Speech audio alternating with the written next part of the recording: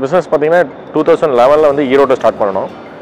அதில் பார்த்தீங்கன்னா உங்களுக்கு 5 இயர்ஸ் அதில் ரன் பண்ணதுக்கப்புறம் இங்கே கோயம்புத்தூரில் செகண்ட் யூனிட் வந்து 2015 ரன் பண்ணுறோம்.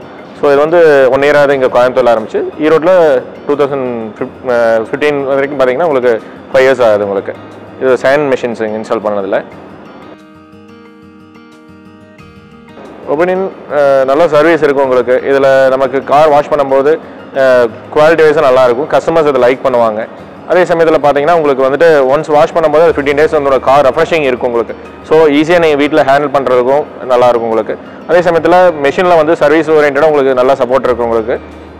மெஷின்ஸும் எல்லாம் மோட்டர் சென்சாருனால நம்ம ஆப்ரேட்டிங் ஒரு ஈஸியாக இருக்கும். ஸோ பக்கா கண்டிப்பாக இன்க்ரீஸ் ஆகுன்னு சொல்ல முடியும். ஏன்னு கேட்டிங்கன்னா நம்ம மேன் பவரை பொறுத்த வரைக்கும் இன்றைக்கி சப்போர்ட் கம்மியாக இருக்குது. ஸோ அதனால் இதில் நம்ம யூஸ் பண்ணும்போது உங்களுக்கு வந்து அடிஷ்னலாக நம்ம காரோடைய வால்யூம் வந்து இன்க்ரீஸ் பண்ண முடியும் உங்களுக்கு. டே பை டே வந்து உங்களுக்கு கார் வந்து இன்க்ரீஸ் ஆகிற பொறுத்து நம்ம காரோடைய சர்வீஸும் இன்க்ரீஸ் பண்ண முடியும் உங்களுக்கு. நல்லாயிருக்கும் நம்ம மொத்தத்தில். கண்டிப்பாக டிஃப்ரென்ஸ் ஆகும் உங்களுக்கு. மேன் பவர் பொறுத்த வரைக்கும் பார்த்தீங்கன்னா உங்களுக்கு வந்து ஒரு 4 பேர் இருந்தாலே இதில் குவாலிட்டியான சர்வீஸ் நம்ம கொடுக்க முடியும். அதை வந்து இங்கே நீங்கள் பார்த்தப்பே தெரிஞ்சுக்கலாம். கஸ்டமர்ஸ் எல்லாமே இதை வந்து லைக் பண்ணுறதுனால தான் அகைன் மறுபடியும் திரும்பி வந்துட்டே இருப்பாங்க. நமக்கு சப்போர்ட்டிவாக தான் அவங்க பண்ணுறாங்க. ஒன்ஸ் இதை வந்து இப்போ வாஷ் பண்ணி பழகிட்டாங்கன்னா ரெகுலராக இதில் தான் அவங்க லைக் பண்ணுவாங்க. அவங்களும் வீட்டில் ஹேண்டில் பண்ணுறதுக்கு ஈஸியாக இருக்கும். சும்மா ட்ரை டவுல் எடுத்து தொடச்சாலே இதோட பாலிஷிங் வந்து ஒரு 15 டேஸ் இருக்கும். மந்த்லி ஒன்ஸ் பண்ணாங்களாவே இதோட ரெஃப்ரெஷ் இருக்கும் உங்களுக்கு. லைக் பண்ணுறாங்க நல்லாவே.